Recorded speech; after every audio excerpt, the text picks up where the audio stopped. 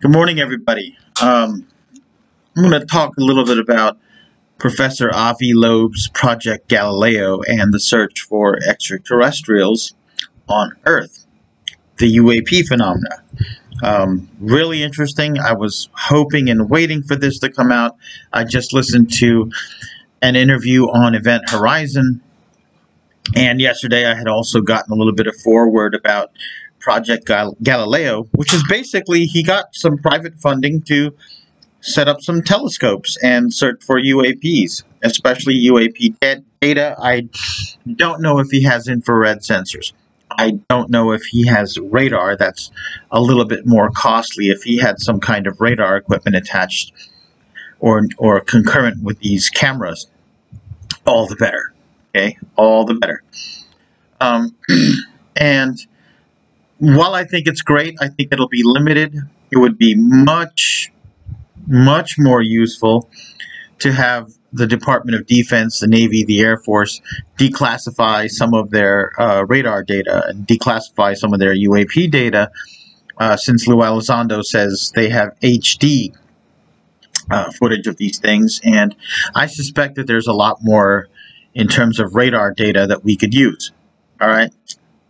However, that is actually not the biggest, most awesome thing about this. The fact is that it again starts the discussion.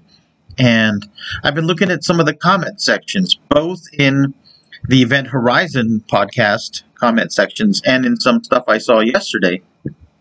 And the personal attacks have started already. And they've started just because Professor Avi Loeb says, just consider the idea that this data has some robustness to it and has some validity to it and deserves investigation.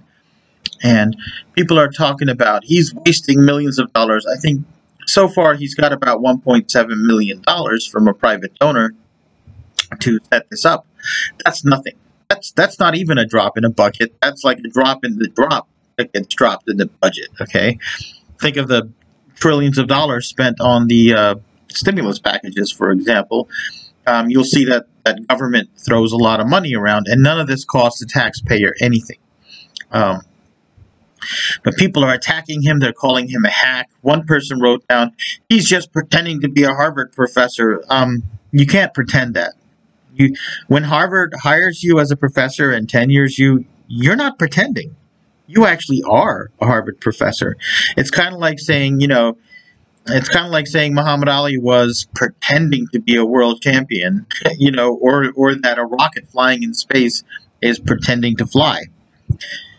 He epitomizes what a Harvard professor is. Someone doing very original research, publishing, I think, over 800 papers, so on and so forth, right? So let's stop with the personal attacks. And a lot of people just don't like the subject of UAPs, UFOs, and they're saying, you're not going to find anything, so don't investigate.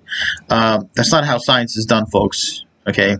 There's a reason why he called it the Galileo Project. Galileo, was looking through a telescope, and he's like, oh my God, these things are orbiting around us, orbiting around the sun. We're orbiting around the sun. Our moon orbits around us, and we, along with the planets, orbit around the sun. This is what's happening. Look, I can see it through the telescope. I can do math. And the philosophers and the theocrats were like, no, sorry, that's not how it is. Whatever you're looking at is the work of the devil. You're under house arrest for the rest of your life. And, I think he got out of house arrest by signing a confession. But, one of the legends says that after he signed it, he said in Latin, "Eper si mueve," which means nonetheless it moves. Like, I confess here in writing so I can go out and live my life and, not be a prisoner anymore. That,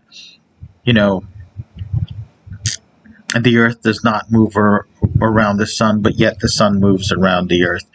But he said, nonetheless, it moves. He meant the world, the earth. Okay, so I think Avi Loeb is in that position, but he's a tenured professor, and he I think was, if not still is, the former, the head of astronomy at Harvard University, which is, a very prestigious university. Okay. But I think this discussion that is starting is so precious. It is so important. Controversy. I mean, sooner or later, Michio Kaku and Neil deGrasse Tyson are going to have to deal with this. They're probably going to have a talk or a debate or an interview, and things are going to start going back and forth. And Neil deGrasse Tyson and Michio Kaku, for example, are very public figures. People love him. And at some point, it's going to bring attention to this. And the long-awaited conversation we probably should have had around 1969 with our scientific community is set to happen now. And I'm very happy about that. I think it's very joyous.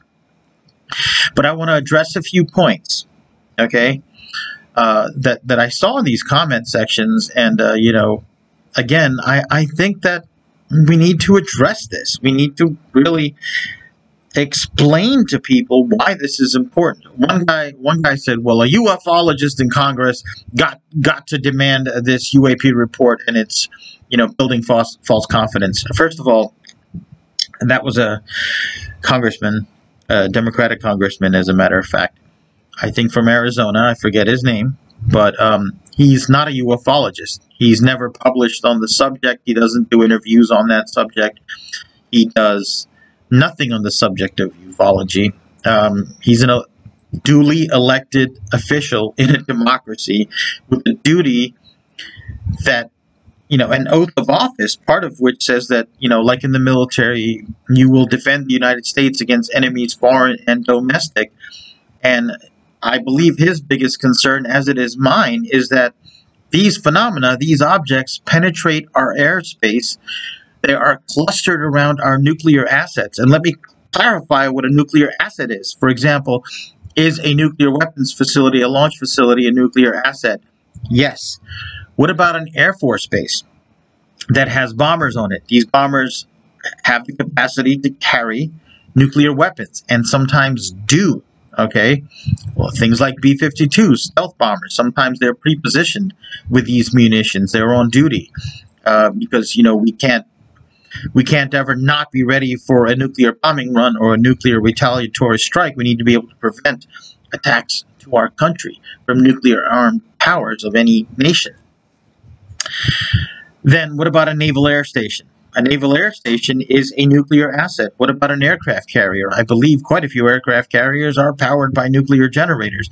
What about a nuclear-powered submarine or a nuclear-armed submarine? And often those are synonymous. That is a nuclear asset. These are civilization-destroying weapons. Okay? For example, what if we unleashed a quarter of our nuclear arsenal overseas? The resulting toxic gas cloud would probably destroy us. Don't you get it? Right? This is Missouri, and I've had people tell me that the haze that we've been seeing in our skies from time to time is actually from the California wildfires. Right? Years ago, when I was a much younger person, you had the volcanic eruption of Mount St. Helens, right? That was affecting the way the sunsets looked in Africa. That ash and dust, right? So these weapons are extremely important. Many of them are from that representative's home state. And it is his duty to say, why is our airspace so easily penetrated? Why are our nuclear assets not secure, right? And it is not as a matter of fact, it is not a waste of time and money. There is no better spending of government time and money than to make sure that civilization-destroying weapons are not exposed and vulnerable. Okay? Without a doubt. Whether you believe this is an extraterrestrial thing or Russian drones, either way, I don't care who they are. They need to stay away from our nukes, and we need to find out why we can't make them stay away. Okay, there's nothing we can do. Another thing is someone said, well, I just find it hard to believe that these aliens would come all the way over here and be so shy and try not to be detected, which, Bubba, that ain't true. None of that is true. All of these objects, these phenomena appear to be ostentatious. They appear to follow our jets. They make themselves known. They react to the jets. They stay in the air. Sometimes they fly directly to our jets, and sometimes they fly parallel. There's nothing about them that appears to be shy. Again, this is false. This is absolute falsehood, right? Now, moving right along. It's such a waste of time and money. What should we do next? Look for Bigfoot. Look, connecting this to another topic will get you nowhere, but make rational, sane people think that you are not rational and sane, that you don't know how to argue a point, how to make conclusions, how to present things verbally. It makes me think I'm dealing with an adult, but with a child's mind. All right. There is so much that will be gained by Project Galileo, because either way, you put more telescopes and cameras in the sky, you create more observations of weather conditions, you create more observations of visual conditions. You're still collecting data for science. For example, we have SETI, the search for extraterrestrial intelligence, right?